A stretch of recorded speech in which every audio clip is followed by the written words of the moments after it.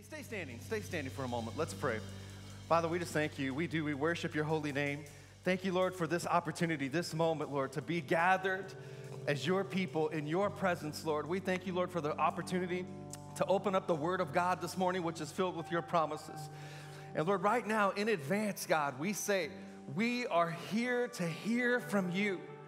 What do you have to say? What do you want to speak? What do you want to do? What do you want to impart to every person, every man of God, every woman of God, every young adult, every person that's joining us online, remotely, Lord? We just thank you, Lord, that your heart today is to heal, to strengthen, to restore, to bring new hope, to bring fresh faith, God, for the future that we have in you. In Jesus' name. In Jesus' name. Come on, if you'll grab a hold of any part of that for you and your marriage, your family. Come on, say amen, amen, amen, and put your hands together for Jesus this morning. Thank you, Lord. Thank you, Lord. Thank you, Lord. Man, wasn't worship good this morning? You can be seated. On your way down, tell someone you're glad that they're here today. And want to also welcome those of you who are joining us online. Thank you for making time to worship Jesus with us and grow in your faith. And hey, if you have your Bible with you this morning, turn to Colossians chapter 3. And be patient. We'll get there here in a moment. We're going to continue. We're starting to land our series called God's Prescription. Thank you for having some grace for me as I continue to battle some issues with my eye. I don't know sure if you can see that again this morning. I covered your prayers, taking all the steps that they're asking me to take. And one of the next steps could even be a minor procedure on my eye. So thank you for prayers that the Lord would just continue to heal and restore me so I can avoid that procedure. Listen, I'm not complaining. I'm thankful. I'm seeing more clearly. My vision has returned to full capacity, but just still dealing with some lingering things here. So thank you for your prayers. I covered that this morning. And listen, it touches on what I want to talk to you about this morning, just having an attitude of gratitude, a spirit of thankfulness, and all that entails, and all that it protects us from and leads us into in God's kingdom. And listen, God's prescription, this whole series has been about, Lord, what's your pattern? What's your prescription for life? In a culture where there are increasing and varying opinions about how to do life, Lord, what does your word have to say about every area of life? That's the prescription that we want to apply to our life. That's the prescription that we want to not only fill, but begin to take God's medicine, to begin to walk out God's word. And Proverbs 4:20 has been a key scripture for us, a foundational scripture, and it says this: my son, pay attention to what I say. Turn your ear to my words. Do not let them out of your sight. Keep them within your heart. They are life to those who find them and health to one's whole body. Amen. When you find God's word, when you get God's prescription, there's a measure of things that you can find in the world, but they're often fleeting and circumstantial. God's word is the only firm foundation, unshakable thing that you can build your life, your marriage, your family, and your future upon. So come on, let's get into God's word this morning.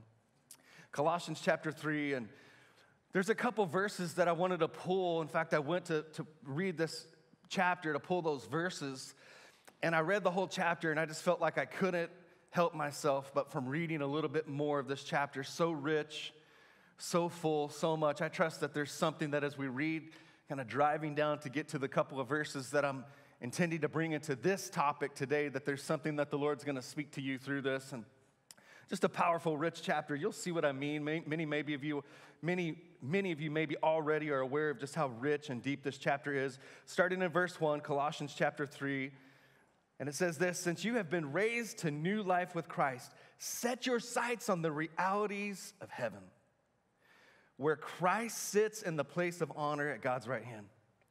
Think about the things of heaven, not the things of earth. For you died to this life, and your real life, somebody say, my real life, is hidden with Christ in God.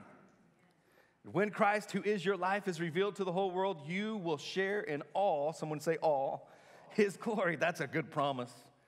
So put to death the sinful, earthly things lurking within you. Have nothing to do with sexual immorality, impurity, lust, evil desires. Don't be greedy, for a greedy person is an idolater, worshiping the things of this world.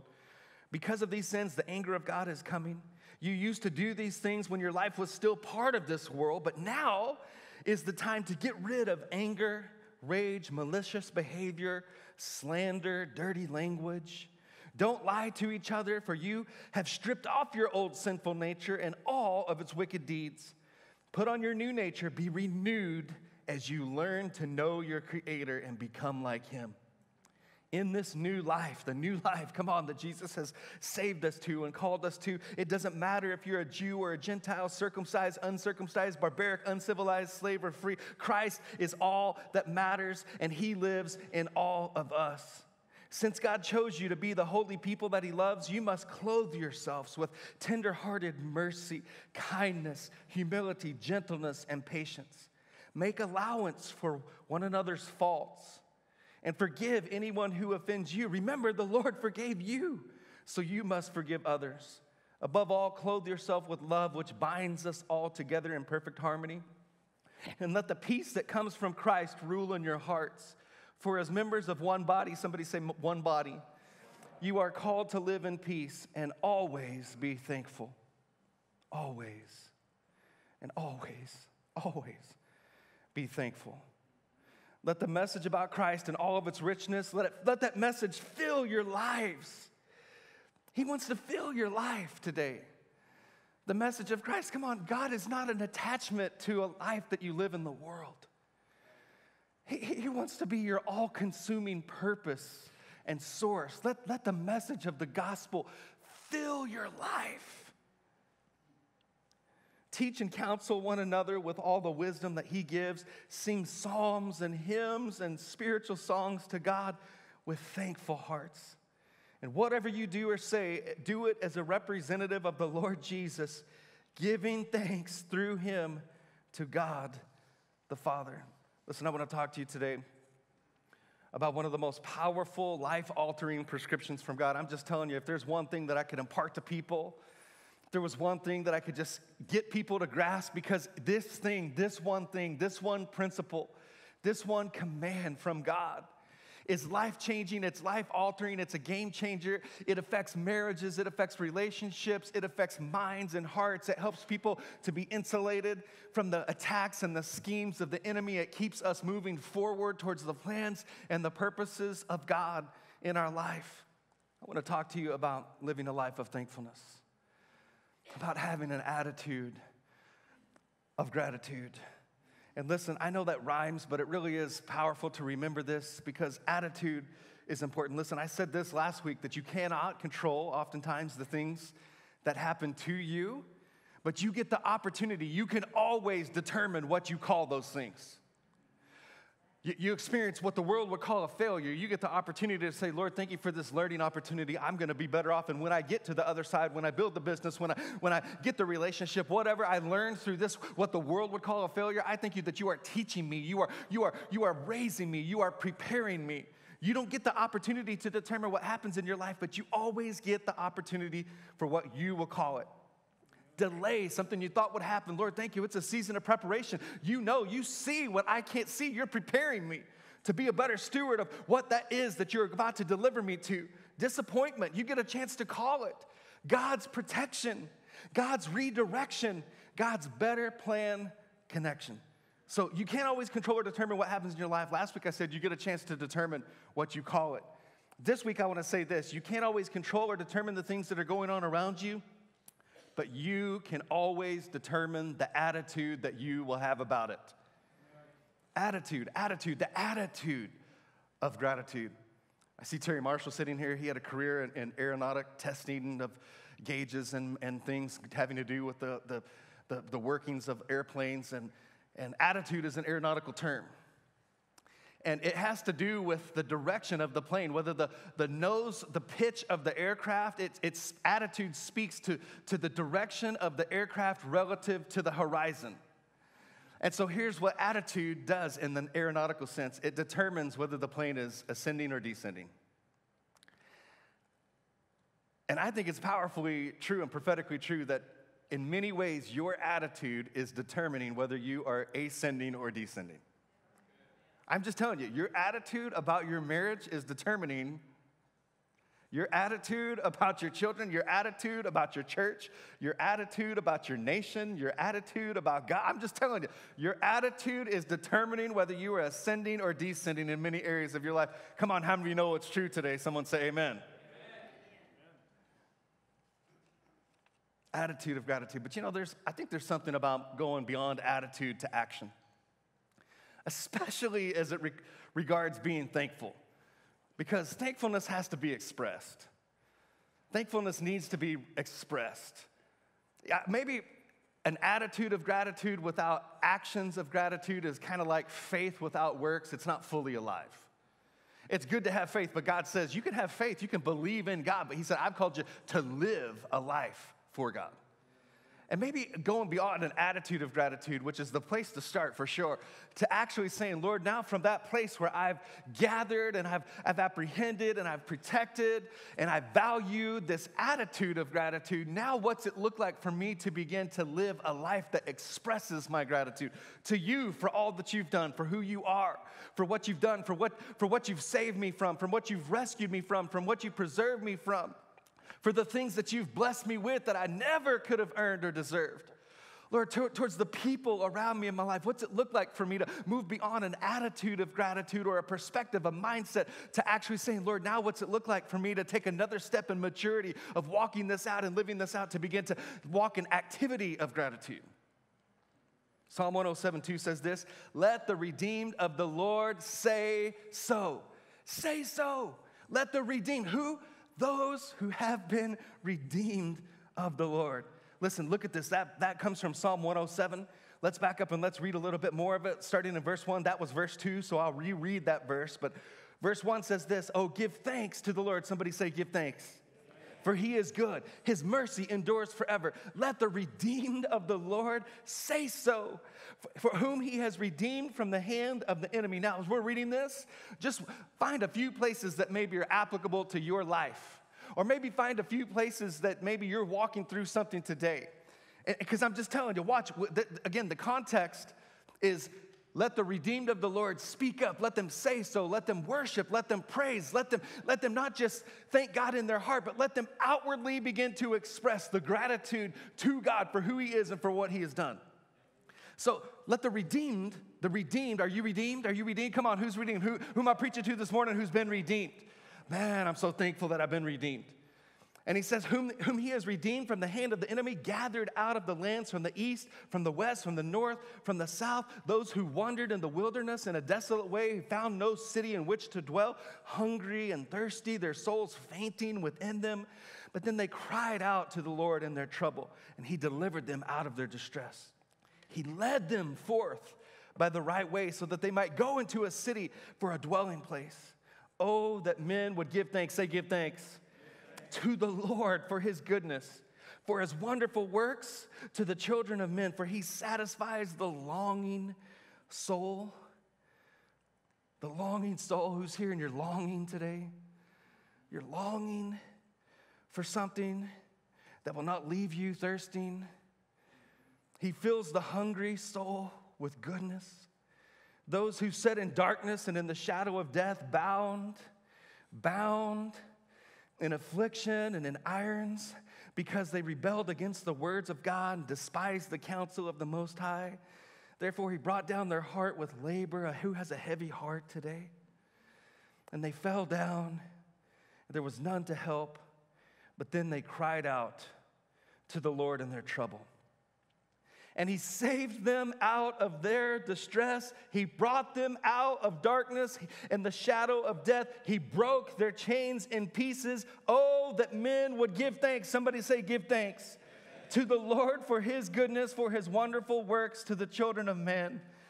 Oh, that somebody would give thanks. Let the redeemed, come on, if you were lost, if you were bound, if he's rescued you out, if he's filled your heart, if he's brought refreshing to your life or your marriage, whatever he's done in your life, he says, let the redeemed say so.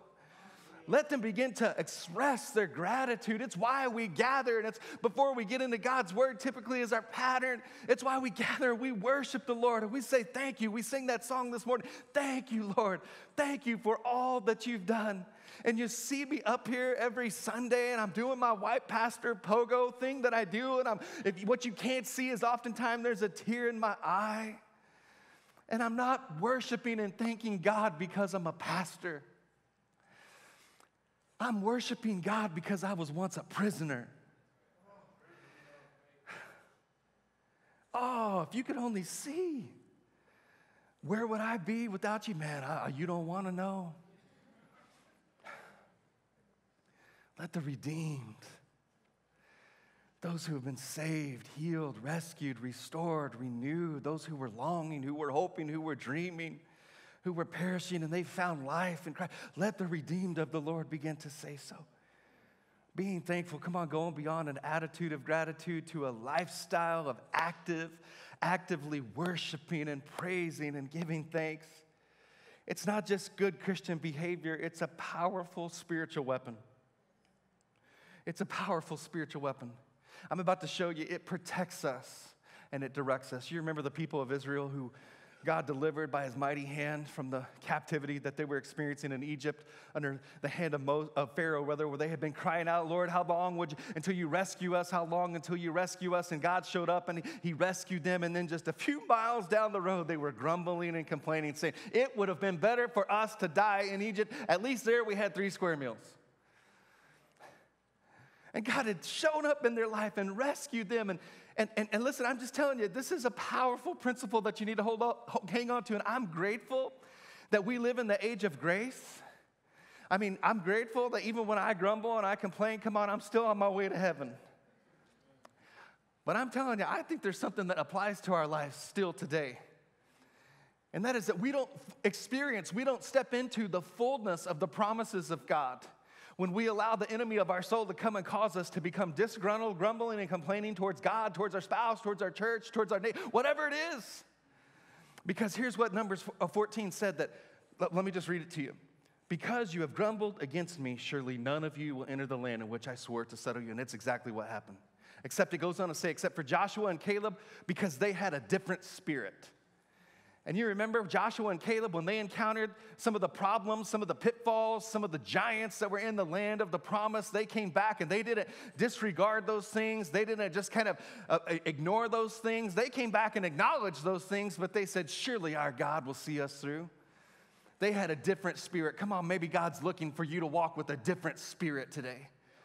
A spirit that can give thanks even in the midst of difficulties and trials, even in the midst of opposition for the promises of God, because you know where God has brought you from, and you know he's not going to let you down until he sees you through and sees you to the promises of God for every area of your life. Someone ought to say amen. Amen. It's a powerful spiritual weapon. It's not just good Christian behavior. It's not just manners that we teach our kids. I mean, we ought to. I mean, come on, man. Who just wants to hear thank you for dinner or for doing the laundry or whatever? I mean, come on. But it's more. There's a powerful spiritual principle here. Here we go. I'm going to dig in just a few things. These are some things that if you'll grab a hold of an attitude of gratitude, if you'll allow the Lord to restore that to you, if maybe there's a new revelation you'll get today about why this is important, and if you'll begin to walk it out, because the Bible says that we are called to not just be hearers, but doers of God's word. If we'll begin to put this into practice, moving beyond the attitude to the activity, just watch. These are just a few. I could preach on this for hours. I'm not going to today. Someone say amen.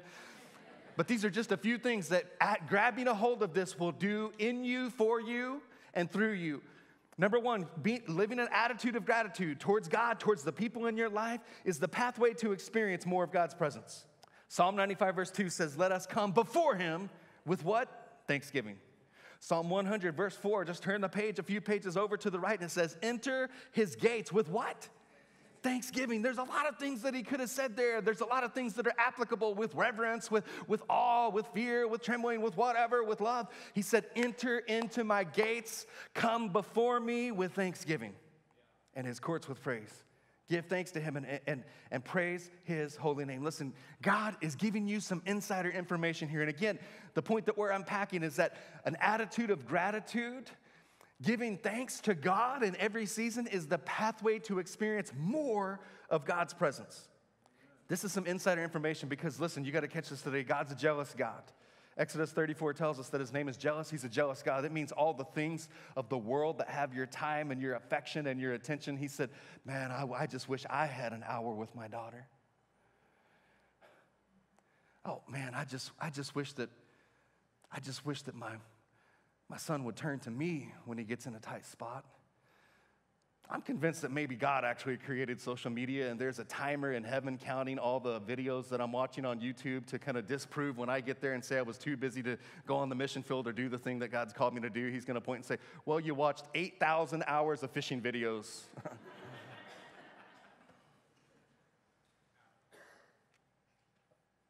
Or hunting videos. That's for you, Pastor Micah.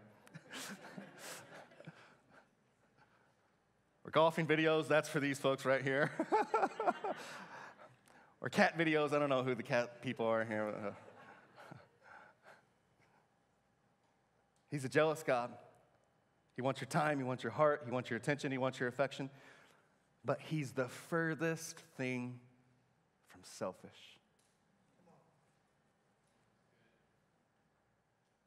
So he's giving you some insider information here.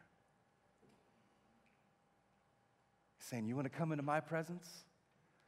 You want to enter into my courts? You want to go beyond just kind of a casual relationship? You want to experience more of me? Ooh, come before me with thankfulness. Thankfulness. This is not because of what it does for God. God, let me fill you in on something. God does not have self-esteem issues. He knows that this is a pattern that postures our heart to receive from God. It's the attitude, the posture, the perspective that positions us and allows the blessing of God to be most readily released into your life.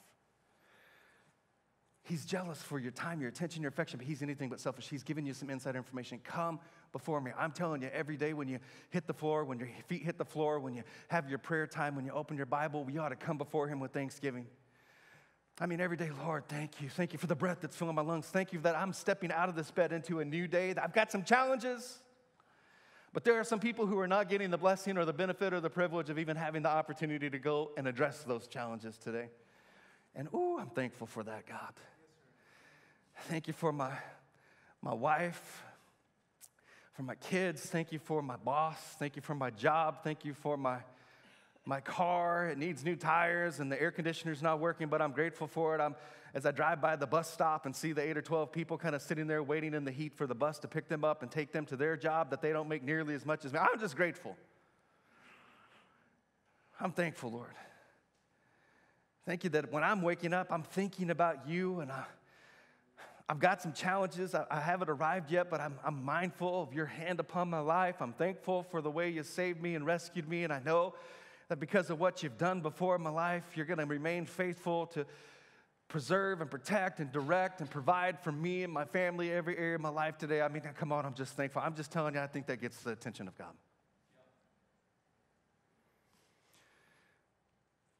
Come before me with thanksgiving. Enter my courts with praise. It's the pathway to experience more of God's presence. Come on, who's willing to grab a hold of just taking a step today to just begin to take it from attitude to action, to begin to express your gratitude towards God? Come on, who's willing and able to say, God, grace me, Lord, to be more mindful, to be more thankful. Number 2, it creates the ultimate atmosphere of faith over your life, your hopes, your dreams, your needs, your desires, your wants, your challenges. Philippians chapter 4, verse 4 through 6, we visited it recently. We're visiting. It says, rejoice in the Lord always. Again, I will say, rejoice. Someone say, rejoice. Let your gentleness be evident to all, for the Lord is near. Do not be anxious about anything, but in every situation. And here's a prescription for you right here from God. By prayer and petition with thanksgiving, present your request to God. And the peace of God, which transcends all understanding, will guard your hearts and your minds in Christ Jesus. Finally, brothers and sisters, whatever is true, whatever is noble, whatever is right, whatever is pure, whatever is lovely, whatever is admirable, excellent or praiseworthy, think about those things. So it says, do not be anxious about anything, but in every situation, by prayer and petition, with thanksgiving, present your request to God. Listen, again, he's jealous for our time, affection, and attention, but he's not selfish.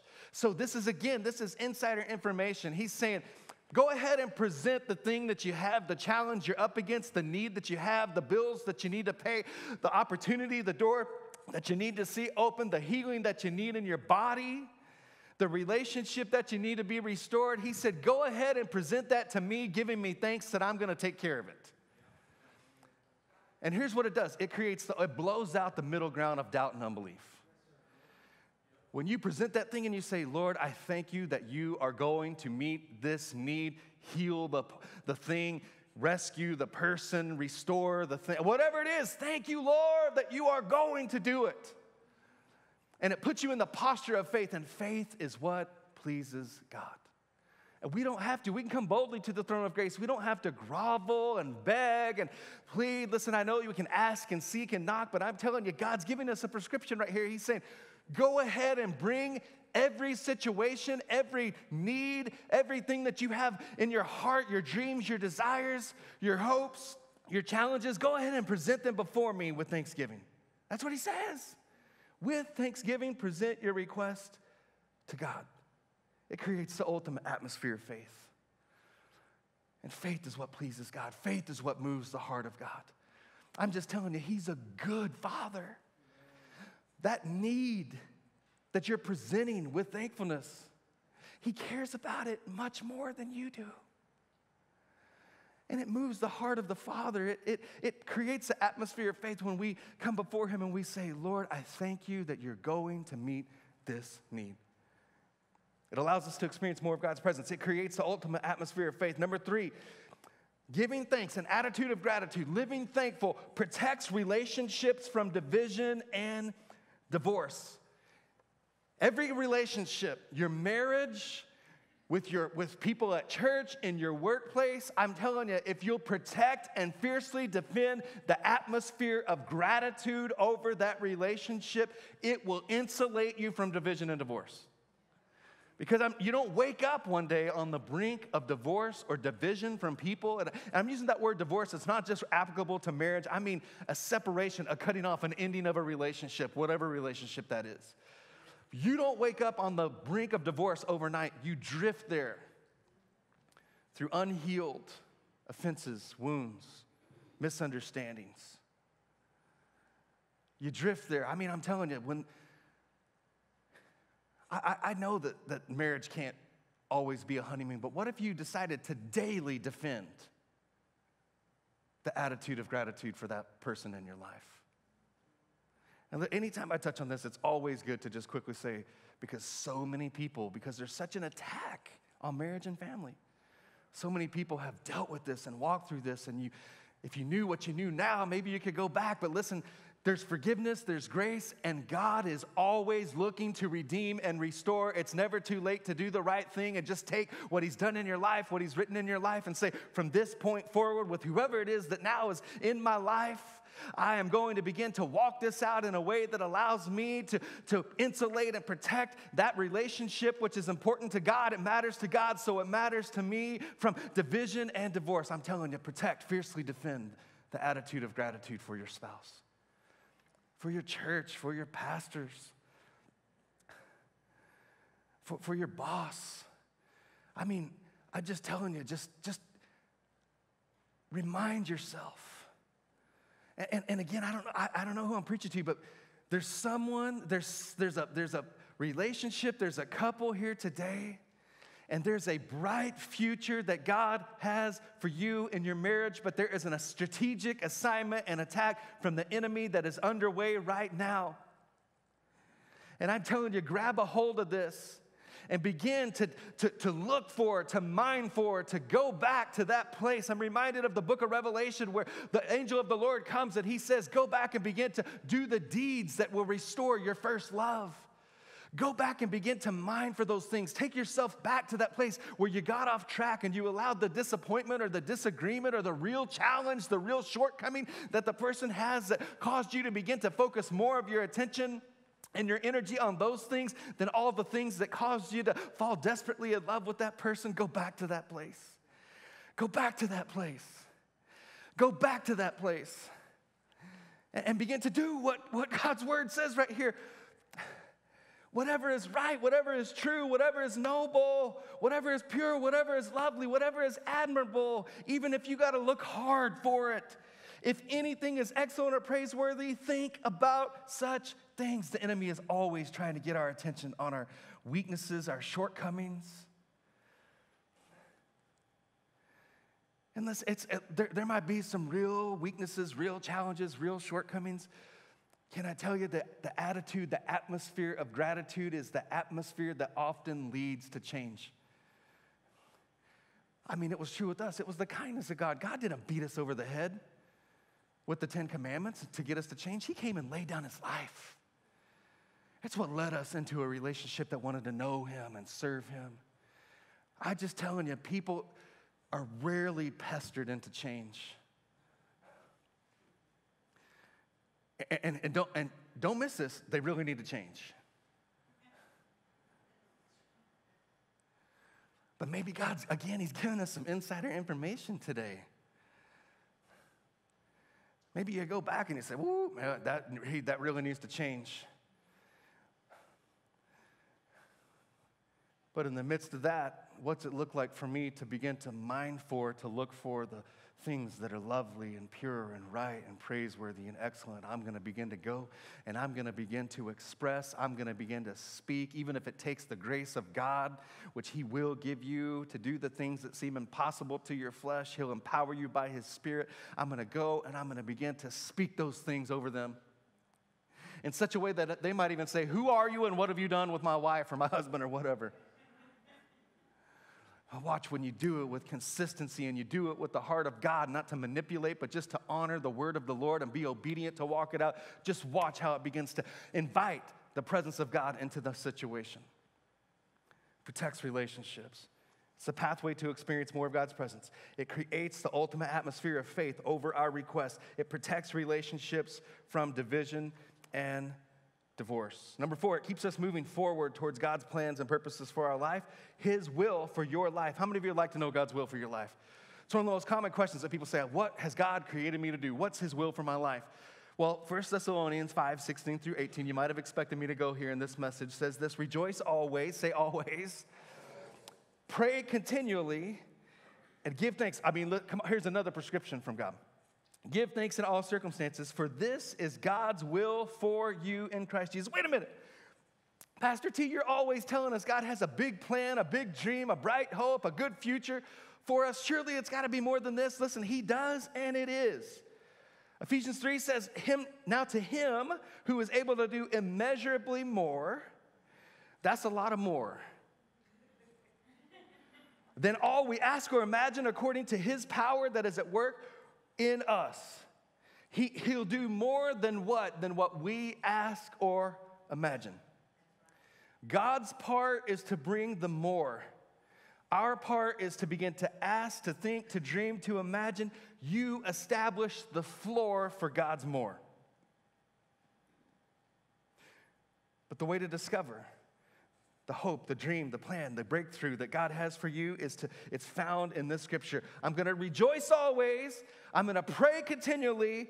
And in every circumstance, I'm going to be thankful. Ooh, that seems impossible. You mean in every circumstance, Pastor T, I got to remain thankful? You know what I appreciate about this is it says in, not for. I'm going through the thing. I'm not thankful for the thing. I'm just thankful that I know a God who's going to get me to the other side of the thing. In the thing. Not for the thing. I'm not thankful for the eye issue I'm walking through, but listen, can I tell you, I'm thankful that I'm seen and that I'm preaching and that, come on, it's going to take more than this to take me out. Come on, someone say amen. In the thing, I'm thankful. In the thing, I'm thankful. Listen, some things have happened in the last couple years that were unexpected and unforeseen. But I want to encourage you with something. I mean, come on, this is a public service announcement from your friendly neighborhood Pastor T. God's plan for you has not changed because of what has happened in 2020, not because of an election, not because of a pandemic, not because of a financial downturn, not because of inflation. God's plan for you, in fact, every plan for your life, every hope, every dream had what's happened in this last year and a half built into it. Didn't catch him off guard. He says, you want to know my will for your life? You just keep rejoicing, praising, praying, and thanking God. Well, I'm thankful, God. You've seen us through some stuff. They said that was going to take me out. I'm still standing.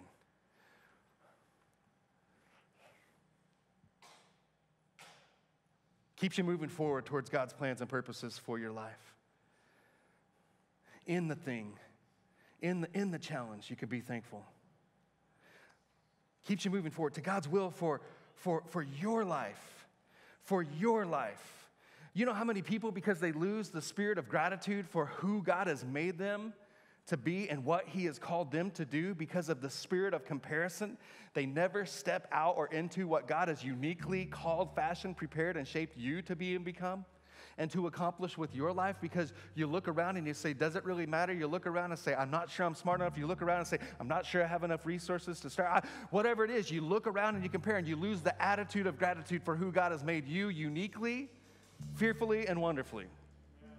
And I'm telling you, if you got a glimpse of God's heart for the reason he made you just the way you are, and for the reason he's making you more into the image of Christ, and for the purpose that he planned before time for you to discover and fulfill on the other side of the cross of Calvary, if you just got a glimpse of it, you would never compare yourself to anyone ever again. Man, how many of you a spirit of complaining or grumbling or comparing has kept you from really grabbing a hold of the will of God for your life? 5, it protects our hearts from destructive forces. Protects our hearts from destructive forces. Study after study after study, secular studies. I mean, University of California, Harvard Medical School. You go Google these things, and those are a few of the first ones that'll pop up. I'm telling you, not beacons of spirituality and Christianity for sure. All agree that God's word, what God's word says, is true. What's God's word say? It says this, that as you present every situation and petition with thanksgiving to God, the peace of God, which transcends all understanding, will guard your hearts and your minds in Christ Jesus. It protects your hearts from outside destructive forces that are coming against you to try to discourage you, disappoint you, which means to remove you from the appointment of God for your life, to take you away from those things. There is a protection that comes. The Greek word here where it says guard is the Greek word for reo. And it means to guard or protect by a military-style guard to prevent a hostile invasion or to prevent the inhabitants of a besieged city from taking flight. And he says, when you're thankful, there's a guard that gets on your heart. The enemy comes and he says, well, you're not this, and you don't have this, and look at them, and look at this, and what about this, and how is this going to turn out? How is this going to pan out? And what about this, and what about the future, and this and that? And you just say, ooh, I'm just thankful, God. Thankful to you, Lord.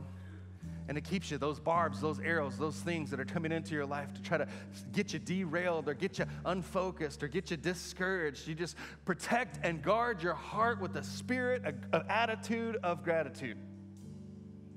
Man, come on, when you begin to sense a scheme of discouragement, come against it in the opposite spirit, which I'm telling you is praise and worship and thankfulness and gratitude towards God for what he's already done in your life and for who he is, regardless of maybe he hasn't shown up yet in your life. It protects our heart from destructive forces. Lastly, last point, we'll close here. An attitude of gratitude, I mean a determination to go beyond an attitude and begin to live in the activity of expressing gratitude to God and to people. It moves the heart of the King. It moves the heart of the Father. We just read it. It says, with thanksgiving, present your requests to God. And again, he's jealous, but he's not selfish. He's giving you some inside information. He's saying that when you come before me as a father and you say, thank you, God. Father, thank you that I'm bringing this thing to you, and when I'm bringing it to you is not when you're finding out about it. You were there with me in the darkest hour. But I thank you that you care for me. And I thank you that your love and your mercy, they endure forever. Right now it hurts. And right now I'm not sure that I could see in the natural how this is going to work out. But I thank you that you love me. And I thank you that you care for me. And I thank you that you're going to see me through. And I thank you that you've already done this and this and this and this and this and this and this and this and this. And that's a partial list of the things you've already done in my life, and I'm thankful for those things. And I'm just telling you, anyone who has kids and those children have come to you proactively without being asked or threatened with discipline, and they've proactively come to you and said, hey, I just wanted to say thank you for the new sneakers you bought me. I just want to say thank you for sending me to the football camp. I just want to say thank you for all the things that you've done. I just want to say thank you for working hard to provide for us. Let me tell you, it moves the heart of the Father to want to open up. I mean, come on, when that happens to you, to me, it's like, where can I take you and what can I buy you? It moves the heart of the King. It moves the heart of the Father, especially when it comes from a place of sincerity. Oh, I might have some challenges, God, but I'm just thankful that I know you, that you love me, that you've saved me. I'm thankful. It moves the heart of the King. Would you stand to your feet? Let's respond to God today. I'm just telling you, who's going to grab a hold of this today? It's a game changer in your life. It moves the heart of the King, moves the heart of the Father.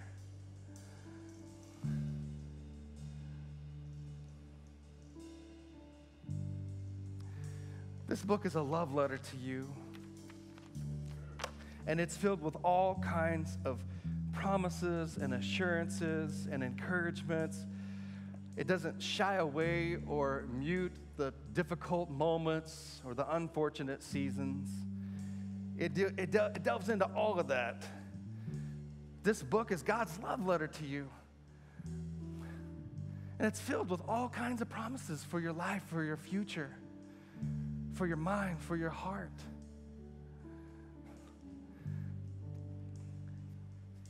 And I don't know about you, I'll just point to myself and say, I'm not sure that I've fully been as thankful to God for everything that is within this book. I mean, what if you received a letter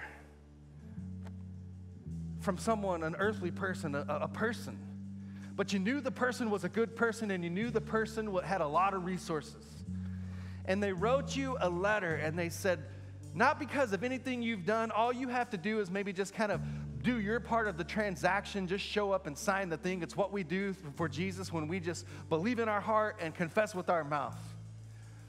You might have to endorse the check, but that's about all you're going to have to do. The check is in the mail, and it's coming to you, and here's what it's going to do. It's going to pay off the insurmountable debt that you had incurred.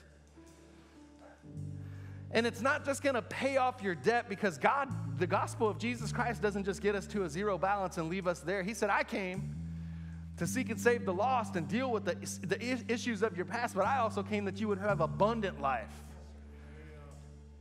So he says, I'm sending you a check. It's not just going to pay off the insurmountable debt that you had incurred, but it's also going to position you with generational wealth and blessing. And he said, so the check is in the mail. You'll be getting the check. But let's say that you encountered that person before the check had arrived and you had the opportunity to endorse it, but you knew the person had proven himself time and time, chapter after chapter after chapter after chapter, to be good and to be faithful, even when we weren't. If you knew that was the kind of person you were dealing with, again, the check has not hit your bank account, but you encounter the person, how would you encounter that person? I'm telling you, the way that you encounter the person would have a lot to say and a lot to do with how they viewed you and how much they were encouraged and excited to release to you in the future. I mean, I'm telling you, if I got that letter and I encountered that person, again, I haven't received a dime yet, but I know the nature of the person. I'm telling you, I am saying, I received your letter. I received your letter, and I cannot tell you how thankful, how grateful I am, because what you alluded to in the letter is true. I have incurred a debt, and I'm not sure I could pay it on my own. And what I know is that I do have some hopes and some dreams, but what I know is that I can't do it on my own strength. I received your letter, and I got to say thank you. Thank you. Thank you. And I'm just telling you, that gratitude would just, maybe the check was already in the mail. Maybe you were getting it anyways. God has a way of just doing things for people who are even unthankful. But I'm telling you, if that kind of gratitude was expressed, that person will say, I chose wisely, choosing to send that inheritance to that person. Man, God's word is the letter. Paying your debts. I'm setting you up for the future I have for you. Come on, let's say thank you to him. Let's say thank you. Lord, we say thank you. Right where you are, man of God, woman of God, just begin to just find, maybe you're going through a difficult time, a rough patch. Maybe it's going to require some faith. That's okay. We live by faith and not by sight. We walk by faith and not by the feelings or emotions that we're going through. We say thank you, Lord. Thank you, Lord. And as you're saying thank you, before we sing one more time and get you out about your day, I want to give you the opportunity today, if you're here and you're far from God. You're here and you're far from God. You're here and you're weighed down by the debt that you've incurred. Maybe you once knew God and served God. You've drifted. You're a prodigal son or daughter. Or maybe you've never put your hope and your faith in Jesus Christ and had the weight of your sin and all the guilt and shame and condemnation that the enemy tries to use to beat you up and keep you in time out, keep you in the corner of life. Either way or anywhere in between, if that's you today, this is your moment. This is your moment to say yes to Jesus. To say yes to Jesus. If that's you, come on. I'm going to ask you to do something very simple, but it's profound and powerful. I just want to ask you, just lift your hand towards God. It's an outward sign of an inward work. Just lift your hand high and say, that's me, Pastor T. I need Jesus. I need Jesus. I need forgiveness. I need a fresh start. I need a new life. If you're joining us online, I think it would be powerfully important for you. You might even be by yourself, but you're never alone. You might even want to pull the car to the side of the road. You might even want to take a stand off of the couch or from the chair you're sitting at from behind your desk and just take a moment, just lift your hand high towards heaven, because you're not responding to a person, a preacher, you're responding to your Father. And here's what we're going to do. If you raised your hand, you can lower it. We're going to pray this prayer with you. And maybe we'll do it today with a little bit of fresh perspective and gratitude. And we do it every week for two reasons: to quickly show the people who are responding that there's a church family that wants to come alongside them, encourage them, equip them, help them in their fresh faith in Jesus. And two, we do it because it just reminds us every week, church family, we're growing in our faith. We're maturing in our faith. We're not staying stuck. We're moving on. We're going deeper. We're going beyond. But anything that God does in our life is always going to be built on the foundation of grace. So come on, let's pray it. Pray it with me. Say, Father, in Jesus' name, I recognize my need for a Savior. I thank you for sending Jesus to pay the price I could never pay, to make a way that I might have a new life and a fresh start. I give you my life.